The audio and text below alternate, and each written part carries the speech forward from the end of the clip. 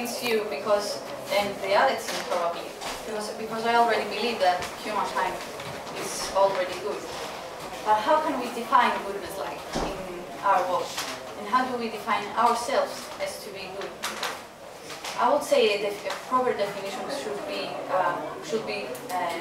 focused on the feelings of a person, their motives, their thoughts, and of course their actions. And these are some of the fundamental aspects that define us as people. But usually we get, not usually,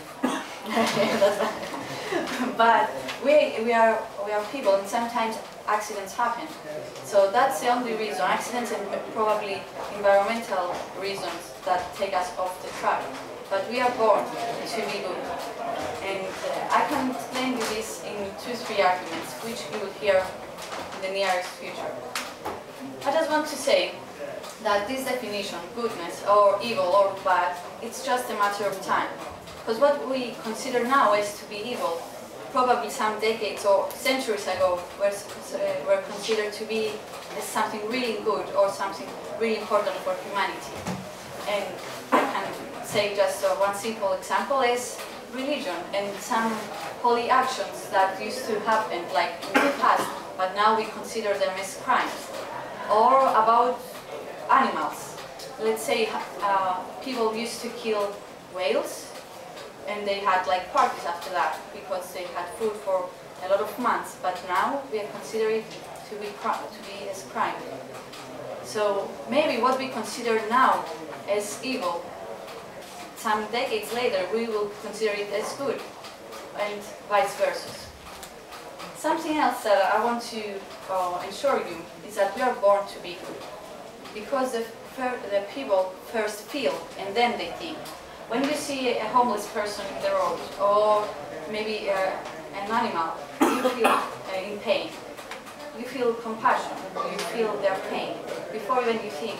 And then you try to help them, And most of the times we do help others and the animals around us.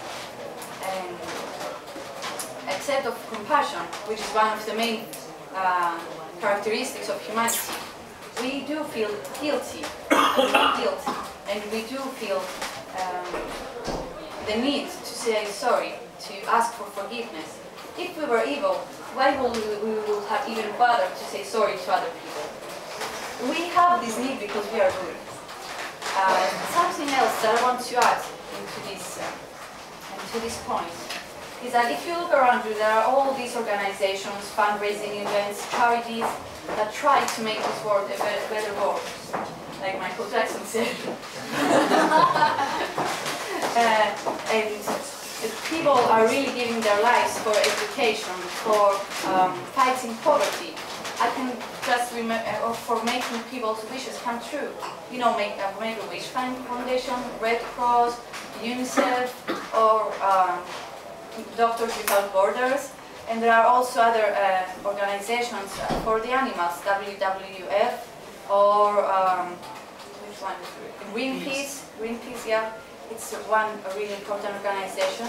And these organizations are really giving their lives through people, through their volunteers. And this is one major fact and one major reason why I believe that humankind is good.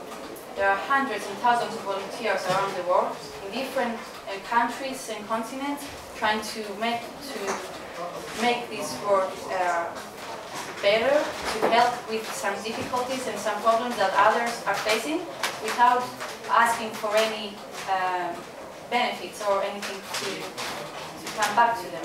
Just volunteering because they have goodwill in their good.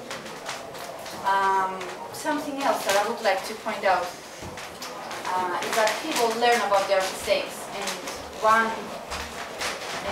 of the how can I say this?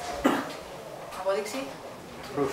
Yeah, and one proof is the United Nations. I mean, after the Second World War, people wanted to live peacefully, or they wanted to secure the human rights, or they wanted to develop in education, into social development.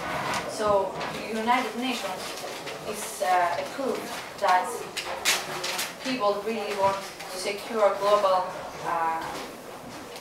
peace, and it's a proof that one more, we are kind, we are good.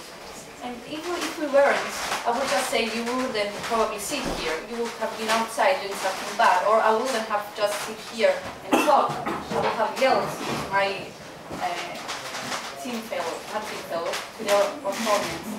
So this is a proof that we are also good. Thank you very much.